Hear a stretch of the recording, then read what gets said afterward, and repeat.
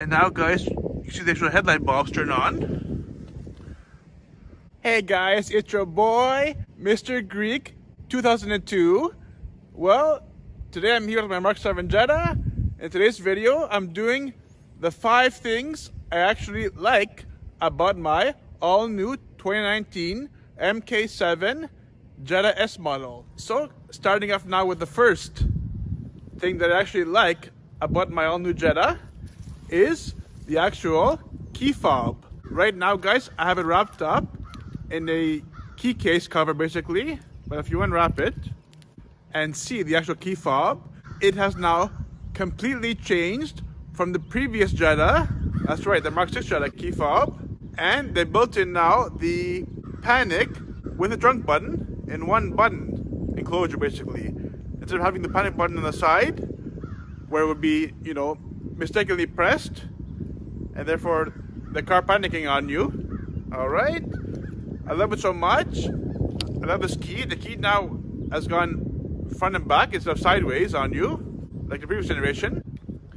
I'm so grateful they changed the keys because the key has been the same design from the 99.5 cars. So it's been about 20 years of the same key fob from Volkswagen cars, from Mark 4, Mark 5 had the same key, and Mark 6 had the same key. For Mark 7, they changed the key fob, and that's the first thing on my list that I actually like about this car so much. The all-new key fob port. So guys, the second thing I like about this car is the actual trunk space. Let's go ahead and open the trunk. There it is, okay, wonderful.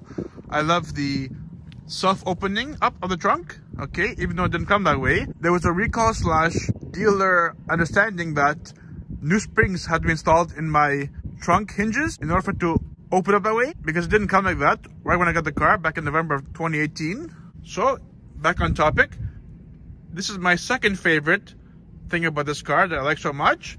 The huge trunk space. Just look at the trunk space, guys. It's so big and so massive. Wow.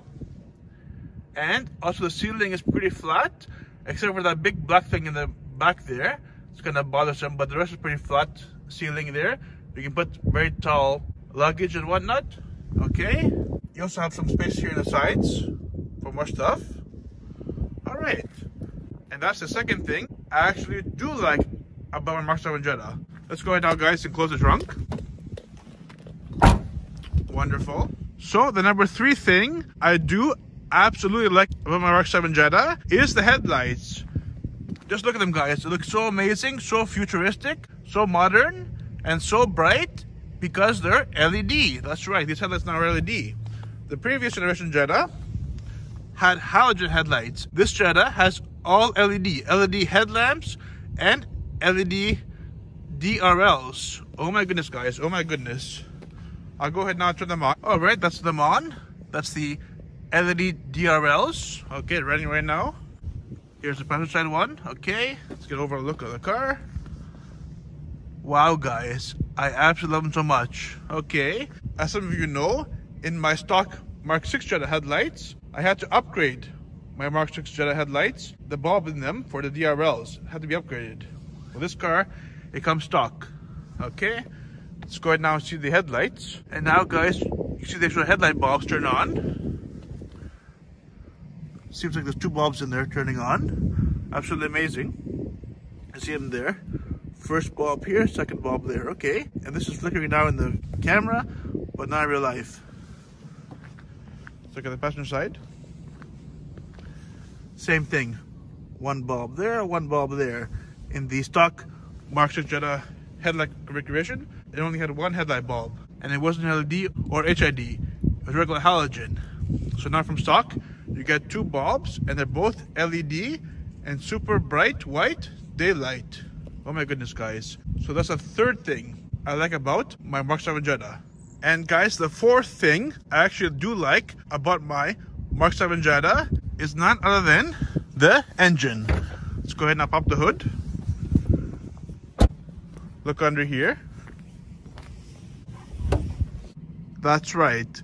This engine is the 4th thing I actually do like about my MK7 Jetta. As most of you guys know, it's a 1.4 turbo engine.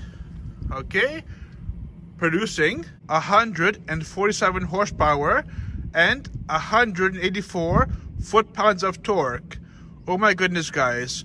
When you accelerate in this car, you really do feel a butt dyno. It really pushes you back into your seats. I'll tell you, man, I'll tell you. It reminds me of my old days in my B5 Passat with the 1.8 turbo engine. Same kind of feeling. I love that turbo. So in the previous Mark 6 Jettas, this engine, the base one, was basically a Mark 4 style, 2-liter, non-turbo, 2-point slow engine that was dead slow and completely gutless. So this slight upgrade to this 1.4 turbo engine is a massive upgrade to me, and I love it so much, and I'm very glad I have it.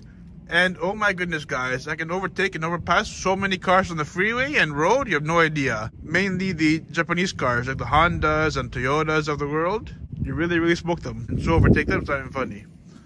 Alright, so that's the fourth thing I actually do like about my Mark 7 Jetta. And guys, now we're inside for the fifth thing I actually like so much about my Volkswagen Jetta. Okay, let's go ahead and turn the key on, okay. And it's none other than the brand new Mark 7 infotainment system, okay. It's both on the actual radio cluster here, okay, and on the instrument cluster, okay, via this middle MFD screen. Okay, so you can go to different screens here, telephone, vehicle status, driving data, audio, all right, and all these things. Again, this was not available in previous version Jettas, so this is a huge upgrade and huge advantage of owning this car, and I absolutely love it so much. I use it every day. It has built-in phone and Bluetooth, whereas the Mark 6 Jetta didn't have that. You would have to order that separately as an option. This car comes with it automatically standard, okay? You can go into your car here. You can go to your menus here. Driving data. There it is. Okay. Tells you some information. Wonderful. It's so helpful and so amazing. Okay, next. Think Blue Trainer. Wow, guys, amazing.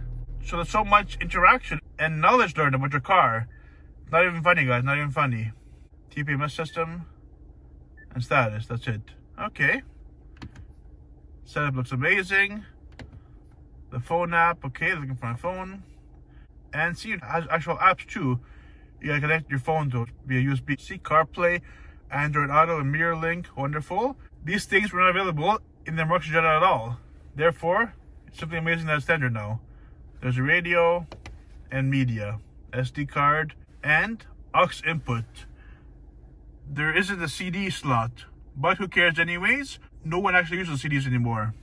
Alright, guys, so the whole cluster along with the whole radio system, they're both called infotainment system.